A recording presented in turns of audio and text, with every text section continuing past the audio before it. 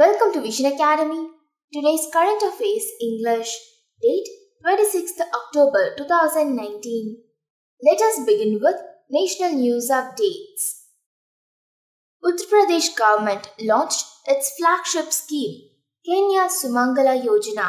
The scheme will provide an amount of 15,000 rupees in a phased manner to every family in which a girl child takes birth. The scheme has been designed in a way that parents have to take care of the girl child's health and education to get the benefit. Please to remember, Uttar Pradesh government have recently launched a new scheme for girl child named Kenya Sumangala Yojana. With this scheme, the girl child will get the amount of 15,000 rupees in a phased manner. Related case, Uttar Pradesh CM Yogi Adityanath, Uttar Pradesh capital Lucknow. Next news, a delegation of group of intellectuals and academicians presented a report from Ground Zero on Jammu and Kashmir and Ladakh after setting aside of Article 370 and 35A to Dr. Jitendra Singh, Minister of State in PMO.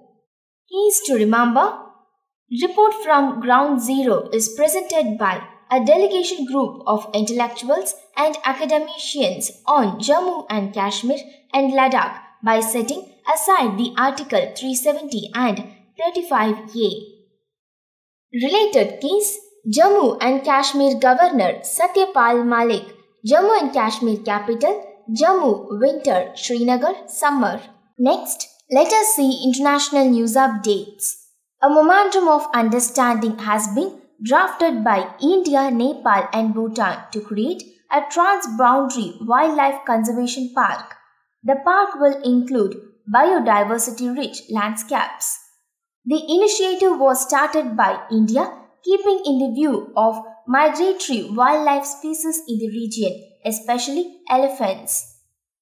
Keys to remember, the MOU have been signed between India, Nepal and Bhutan to create a trans-boundary wildlife conservation park. Related keys, Bhutan capital Thimphu, Bhutan currency, Bhutanese Ingiltram, Indian rupee. Next, let us see appointments.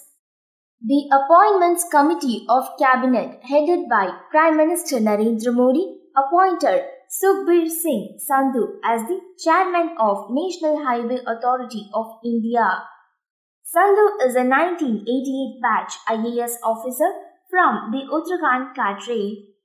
Please to remember, Sukhbir Singh Sandhu is appointed as National Highway Authority of India by Appointments Committee of Cabinet. Next, let us see books. Economist and author Bibek Debroy have come out with English translation of two Hindu mythological texts, Markandeya Purana and the Bhagavad Gita, publishers Penguin announced. The book is a special bilingual edition of foundational text on Dharma and the Hindu philosophy. Keys to remember, the economist and author Bibek Debroy have translated two mythological texts named Markandeya Purana and the Bhagavad Gita. Next, let us see important days.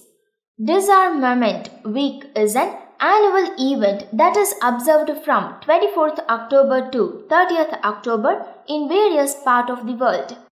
The observance revolves around the raising public awareness of dangers of the arms race and the need for international disarmaments.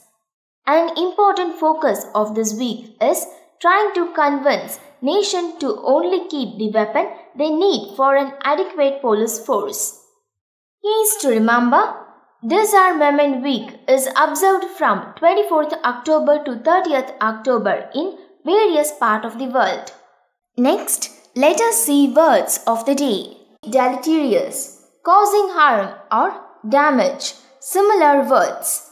Injurious, dangerous. Antonyms, beneficial, advantageous. Second word, demeanor, the way a person behaves towards other people. Similar words, manner, attitude.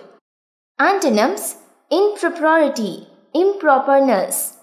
To have a daily current affairs updates, subscribe to Vision Academy and don't forget to press the bell button below. And if you think the video is informative, like this video, share this video, comment below for the doubts.